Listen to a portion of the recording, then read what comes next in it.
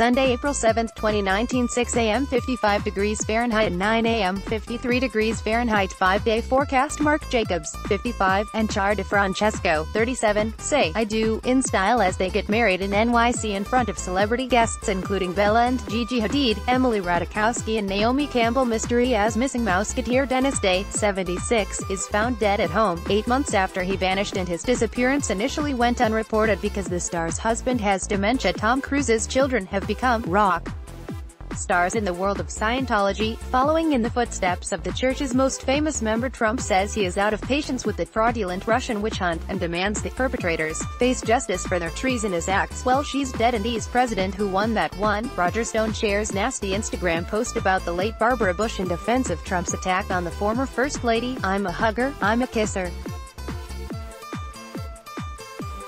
And I'm a little bit of a sniffer." SNL gently tickles Biden's creepy Uncle Joe. Scandal with raucous Jason Sudeikis undergoing sensitivity training to hilarious effect. Spice Girls World Tour abandoned in the wake of Jerry Horner and Mel B lesbian fling bombshell. It was all a dream. SNL imagines Theresa May kissing Winston Churchill, played by Game of Thrones Kit Harington, and saving the UK from the looming Brexit disaster with a mournful and sad musical sketch. Family of disgraced Theranos founder Elizabeth Holmes' fiancé say he's been brainwashed by her as the couple plan to go through with wedding, despite the fact she's facing 20 years in prison for defrauding investors. Quit saying sorry and don't be resistant to change. Careers experts reveal the 5 personality traits that are holding you back at work. Ex-U.S. Senator Ernest Fritz Hollings of South Carolina dies at 97. Ilhan Omar asks God to forgive Donald in a late-night tweet after he mocks her during his Republican Jewish coalition speech one day after she received death threats. Trump labels the Russia probe a big hoax, and says the Democrats have done a lousy job, as he claims he has still not read the Mueller report, even though he has every right to do so. Donald Trump blasts Mexico for making the U.S.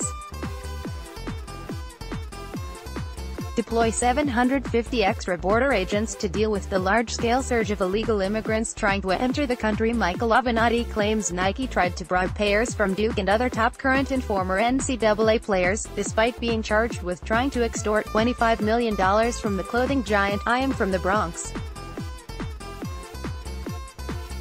Mick Jagger's brother says Rolling Stones frontman could have died if doctors hadn't discovered his heart condition during a routine checkup. NYC welcomes the 150-year-old heart of a French priest that has never decomposed as part of the Roman Catholic Relics Tour of America. Florida teacher who showed students sexually suggestive pictures of nude male and female models is facing a 3-day suspension after her class complained. Bret The Hitman Hart is okay after the former wrestler was tackled by a spectator. Hart was giving a speech at a Hall of Fame ceremony on behalf of his late friend. The fan was able to jump the barriers, rush the ring and wrestle Hart to the floor. Hart was uninjured. The fan was arrested after security subdued him with force by Associated Press published. 2:06 Eastern Daylight Saving Time, the 7th of April 2019, updated 2:06 Eastern Daylight Saving Time, the 7th of April 2019. This is the shocking moment. Bret The Hitman Hart was tackled to the floor by a spectator while he was giving a speech during the WWE Hall of Fame ceremony. Hart, who was being inducted for the second time, this time as part of the tag team The Hart Foundation along with the late Jim "The Anvil" Neidhart, was standing at the podium alongside Neidhart's daughter when a fan charged him. The man was promptly subdued by several people who came to Hart's defense on Saturday night, and taken into custody by police at the Barclays Center.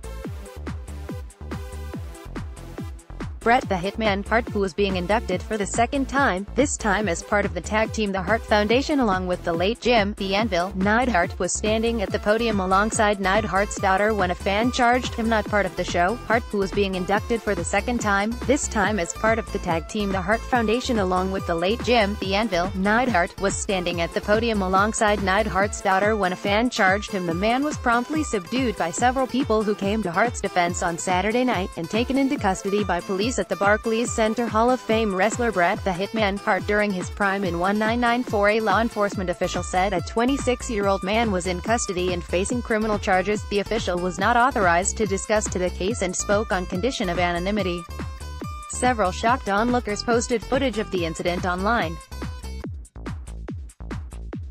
The induction event resumed after the fan was taken into custody. An over-exuberant fan surpassed our security at ringside and made his way briefly into the ring. WWE later said in a statement, "The individual has been turned over to the proper authorities." After the individual was arrested, Hart, 61, finished his speech off and appeared to be uninjured.